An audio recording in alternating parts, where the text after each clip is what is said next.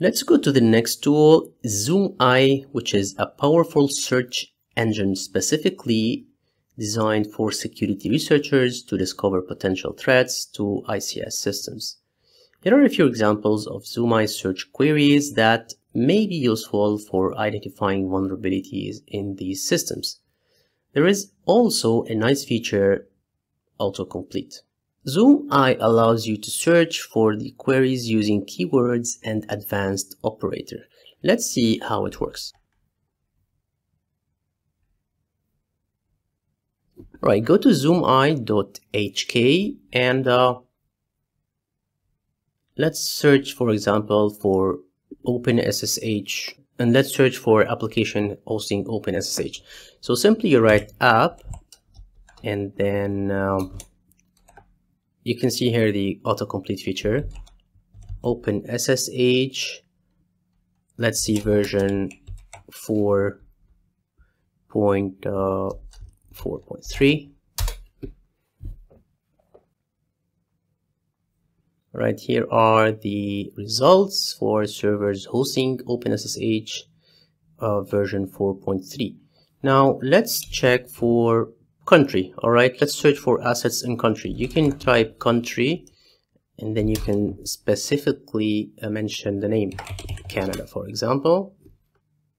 And the system returns all the assets in Canada. Let's do another example for the operating system. So specify Linux, for example, Linux port 22. So Linux machine using SSH in UK.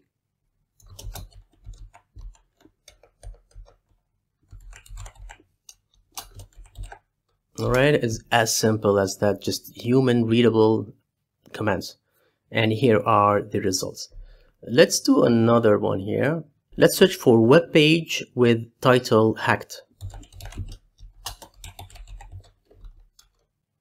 Again, this is the title for this page, hacked by Mr. Green, hacked by whatever.